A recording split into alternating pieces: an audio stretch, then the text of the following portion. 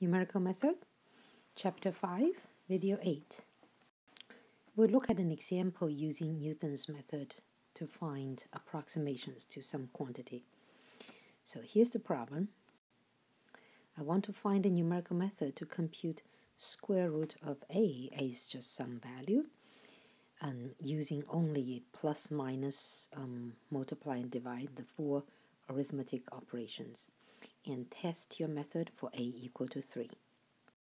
So it was just a fancy description of the problem. Actually, you see that square root of a is a root for the function, a quadratic polynomial that is x squared minus a. So we can just throw in Newton's method for finding roots for this function. So the Newton iteration will be the following. Xk plus 1 will be xk minus f of xk over f prime of xk. Plug in your actual function f, which is xk squared minus a. F prime is 2xk.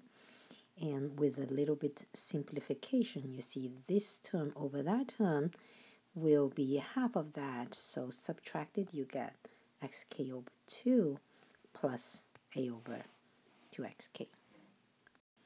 Now let's test this on a equal to 3.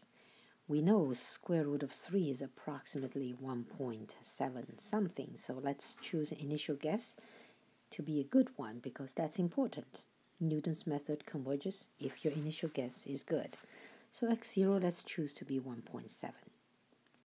We will now run some iterations. So x0 is 1.7, and we listed the arrow on the right, which is about 7.2 times 10 to the negative 2. And I run one iteration. I put x0 to be 1.7 and computed x1. It gives me 1.7324. And the arrow is about 3 times 10 to the negative 4. And I do one more iteration, and I get 1.7321, and then the arrow is now in the magnitude of 10 to the negative 8. And if I do one more iteration, I cannot see the difference with my eye, just counting these decimal places, but I can check the arrow, and now it's 10 to the negative 16. So I would like to draw your attention to this extremely fast convergence. You see, this is a typical quadratic convergence in action. See, your initial arrow is 10 to the negative 2.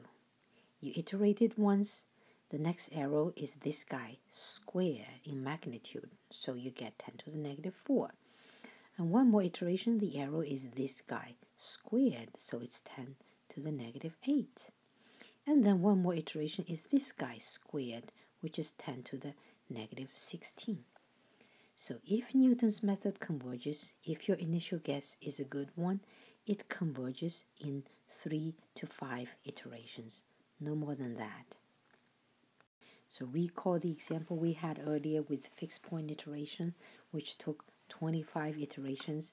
Now you know. That's a shame. You don't need to do that. So here's a sample code, and you will be asked to do a Newton coding in the homework. So you can use this as a starting point. Okay, so you send in the initial guess, then total maximum number of iteration. That's your tolerance. So you set in your initial guess and set the counter to be 0. That's the counter for number of iterations.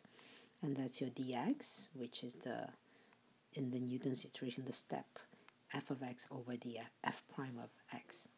And then here's your while loop, and that's your arrow tolerance. You see, we did a combination. And then you increase the iteration by 1, and you do your Newton step, and then you prepare this value for the next Newton step. So once the while loop is finished, since you have a dx with you already, and then you will do x minus dx to get an even more accurate solution. Okay, so hope that was useful and you enjoyed it, and see you next time.